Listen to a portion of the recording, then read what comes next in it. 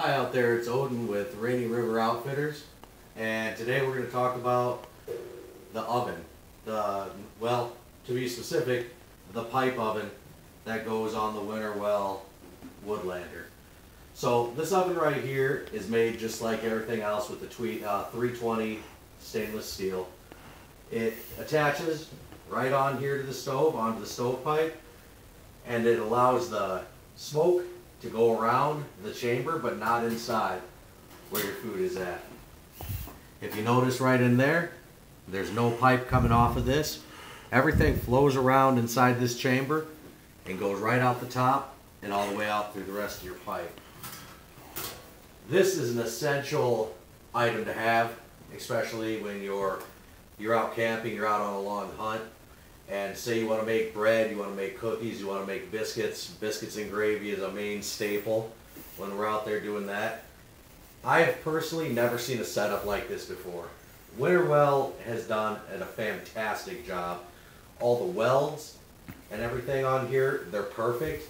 And what I really like about this, not only do you have a large viewing window, this is the 3.5, this is the large one, but you also have your oven temperature gauge right here.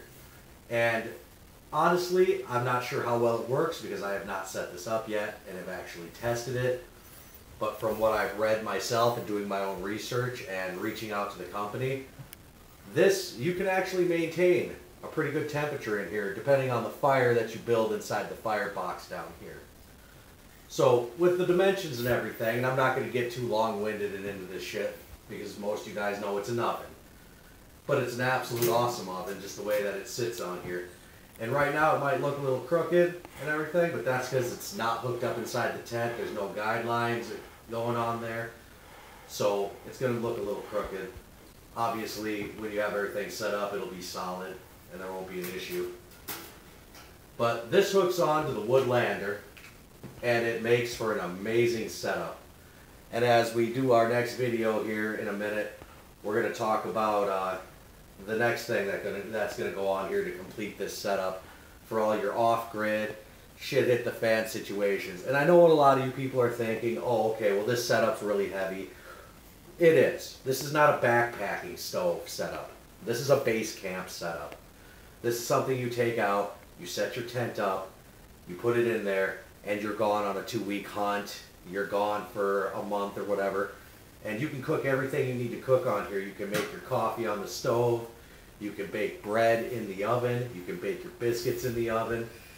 This is probably the best setup that you will see for any kind of long-term off-grid living. You can put this in an RV. You can put this in a tiny house.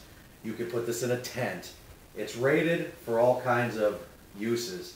Hell, you could set it up outside in your backyard and you can bake some fucking cookies if that's what you want to do.